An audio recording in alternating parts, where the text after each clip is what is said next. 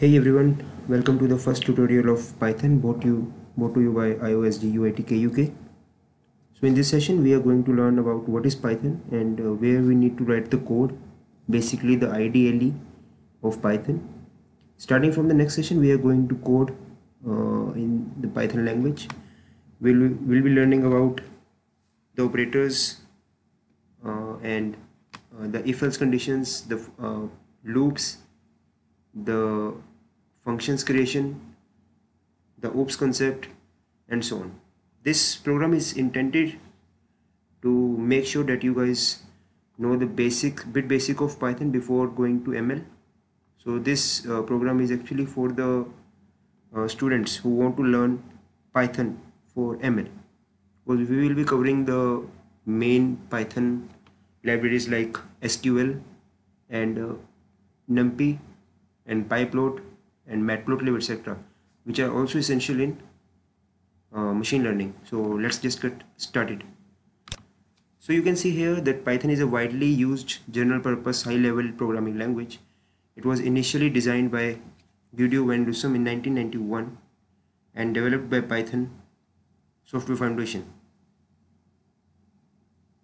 It was mainly developed for emphasis on code readability, that is, it's very English-like language, very easier to read, and its syntax allows programmers to express concepts in fewer lines of codes.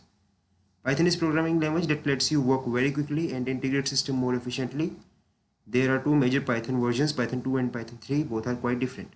So these definitions are from Geeks for Geeks Python concepts, and according to the reports of LinkedIn, Python and Stack Overflow, Python is one of the most important language in 21st century or in the industry 4.0, because it has its application in IoT, AI, ML, DL, etc. We can do web development and software development, machine learning, algorithm development, and much more in Python. So the basic IDE of Python is made by the company itself, and it's known as Python IDE, something that you can see here. It's a shell. You can go to file, new file, and you can write your code here. So simple code is print hello world. So that's a simple code. Let's just don't save it. You can also write it here like print hello world.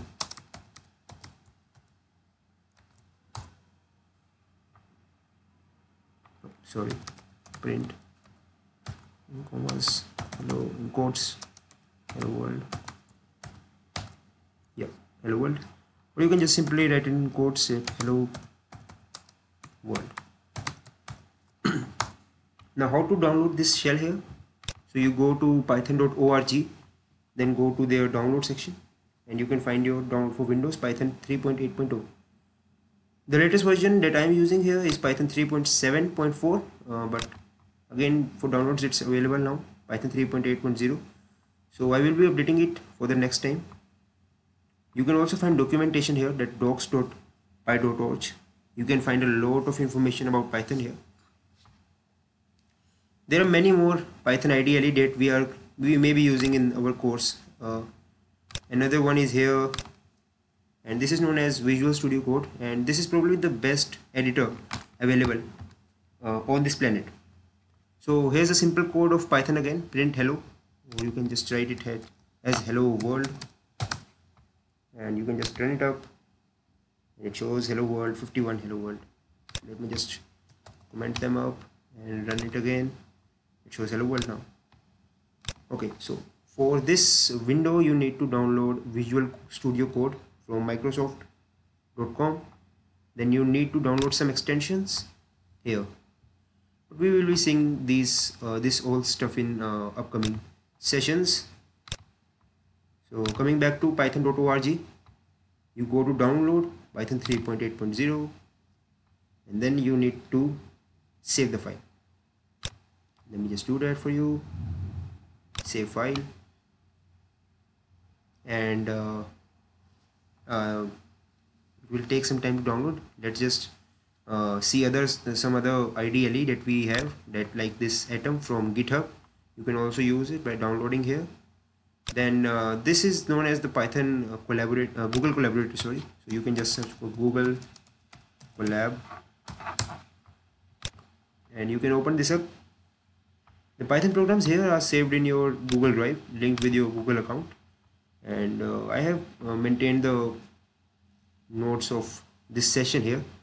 Then you can you will be finding all these notes at my GitHub account in this repository, Python_lessons.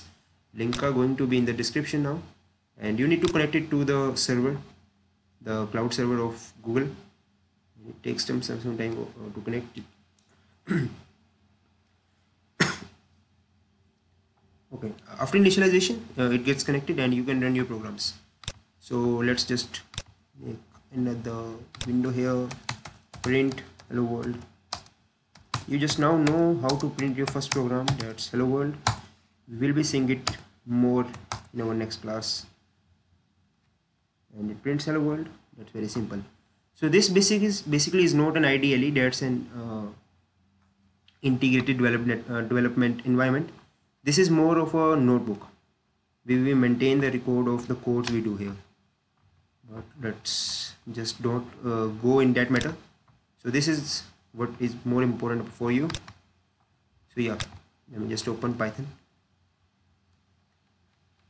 So after downloading Python 3.8.0 from python.org, a window of this sort will appear. So you can just install now, including IDE, pip and documentation, create shortcut and file association.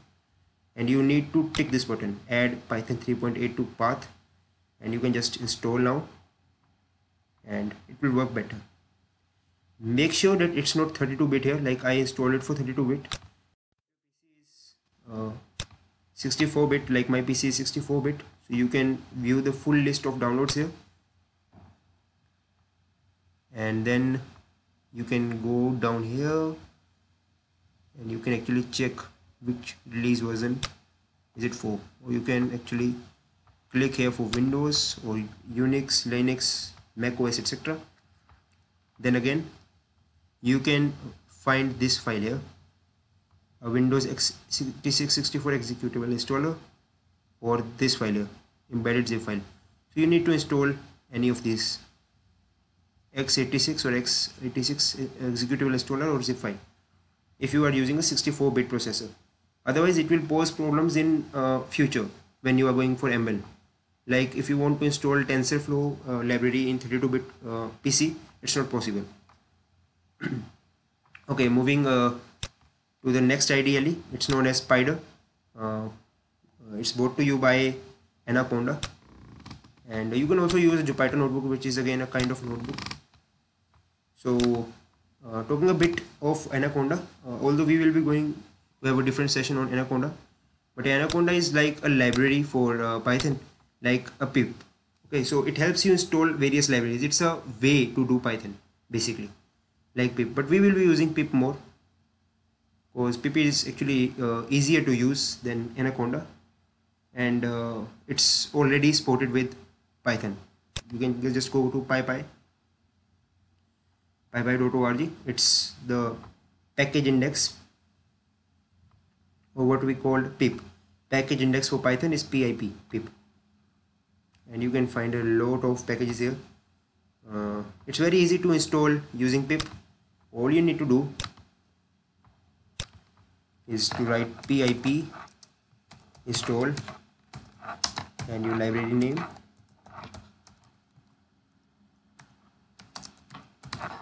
That's all.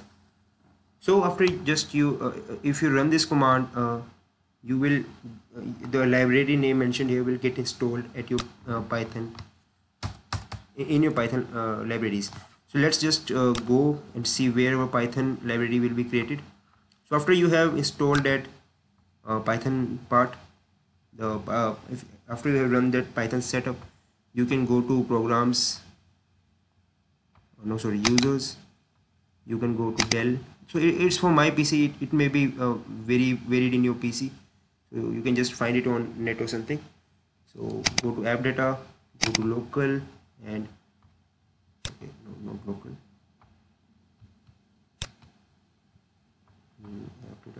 yeah, local. Okay, so go to local, go to packages. If you go to packages, you will see all the packages are installed on my PC. It also includes my pip package or my Conda package here, like this. This is my Conda package, and this is my pip package, and this is cache memory. Just we need to find Python here, programs and Python. Yeah. So this is the address for my PC. This PC OSC users Dell app data local programs in Python and Python 37 or 3.7 basically. So this is Python 64-bit, and you can see the libs here.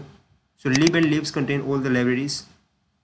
These are some libraries, and then lib is these libraries. Okay. Yep. So that's very simple. In the upcoming classes, we will be learning on how to install Jupyter Notebook and various other libraries. But for now, you will be working on the basic IDE. So this is a basic IDE. You go to file, you go to new file. Oh, I just forgot to how to open this IDE. After installation, you go to your start menu, you search for IDE, and you open this up. This window will appear. Okay, and you go to so you go to file, new file. So if you run it here, you will be able to run only a single line code. If you run it here, you will be able to initially write the complete code and then run it, like print. So print is command to show the output in Python. Hello world. It's similar to printf in the C or C++ language. In C++ we have cout. In C we have printf, and in Python we have print. So when you run it in Python shell,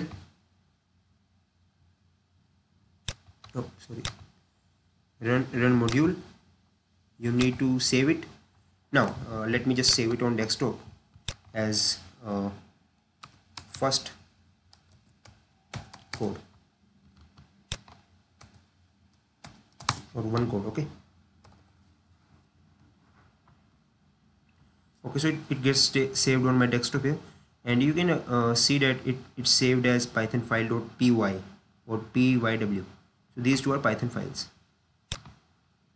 Okay, it gets in here. Another way to run it is to go to your CMD, that's your command prompt. Now if you just remember that during installation I showed you a step, let me just show you again, that this step. Okay, you need to add Python 3.8 to your path, or actually you can do it afterwards also, but it's recommended that you do it now, because you need to run your Python command in your command prompt. So if you haven't done that step during the installation, you will not be able to see you will not be able to run the command in command prompt here. So Python, and then you need to add the address of the where the file is kept, basically the name of file. So let me just go to the address. Okay, so I'm here now in C users Dell desktop, and I will be searching for Python space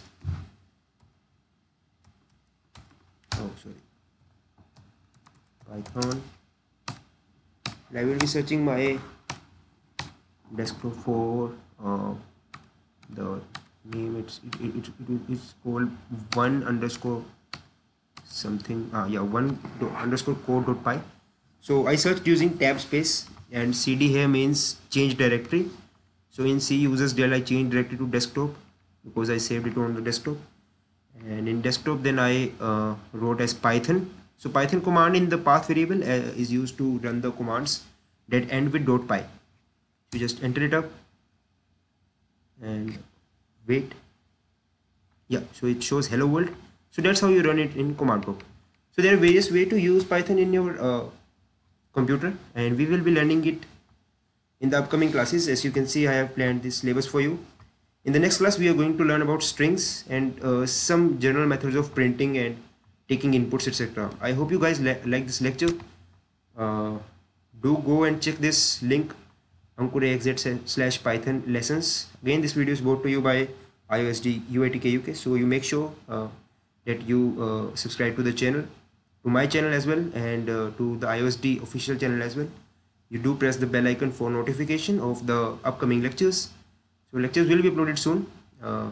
Thank you.